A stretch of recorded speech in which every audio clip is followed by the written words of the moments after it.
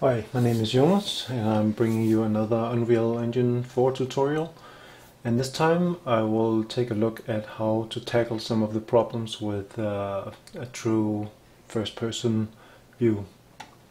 So inside our level we have our character and we can go into first-person view.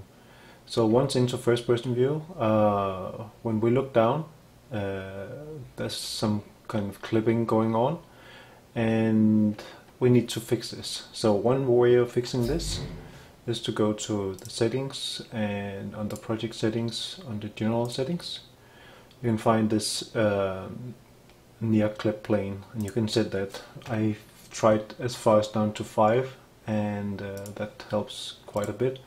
Remember to close Unreal Engine first, otherwise it won't take effect, and then you just open up your project again. Alright, so when we try this again and zoom all the way in and look down, you can see the clipping is way closer now. But we have a problem now because our head is kind of in the way of the camera, and so maybe we can fix this by moving the camera a little bit forward. So let's try this. We have some values here. Let's still go with the 5 here, and then maybe stick it out 20. So this looks really good. This is a very good view. So if we pick up a weapon though, there's kind of a problem, I think. Well,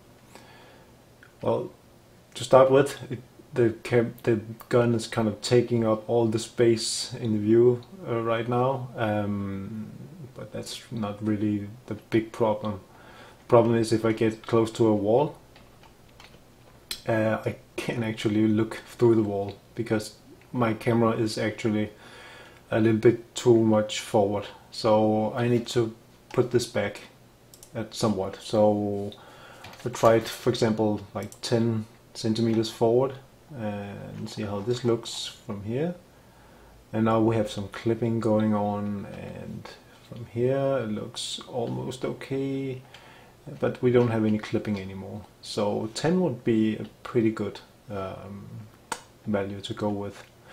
I did kind of want to have like 5, so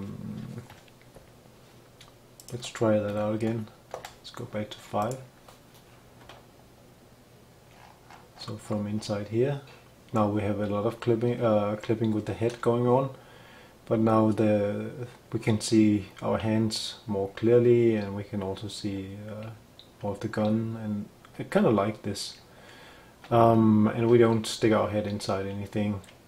So one thing that really bugs me is that I can't really look down myself anymore, and that's kind of a bummer. But that's actually the only thing that's really too bad about this. In order to fix some of this, I prepared a little thing down here. Let's pull this one up and plug this in. Let me explain what this does. So I made a little function called set player camera pitch limits. So saying that if I'm inside first person view, then I want to limit the angle that I can look to, let's say 60 degrees down and 90 degrees up. But when I'm in third person, I want to have the full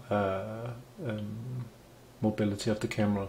I've set this to 98, 89, because if I set it exactly to 90, it makes some kind of flickering. So yeah, that's just why I use these values. So inside this function, what I do is to get the player controller by using the function getController and casting this to player controller. And I use this to feed into the player camera manager. And then I set the view pitch minimum and view pitch maximum, which takes the values I feed into these two input variables. So this is just what this function does. So if I plug this in to my camera view, I already did that, yep, great. We should see that I can move all the way up down here, but once I get into my first person, I have a limited degree that I can move down. Still, my head is kind of in the way, and well, if you wanted to go with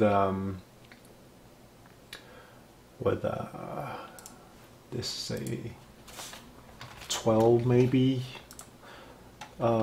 this is not really a problem, because now you can look down yourself and it's looking pretty good, it's acceptable.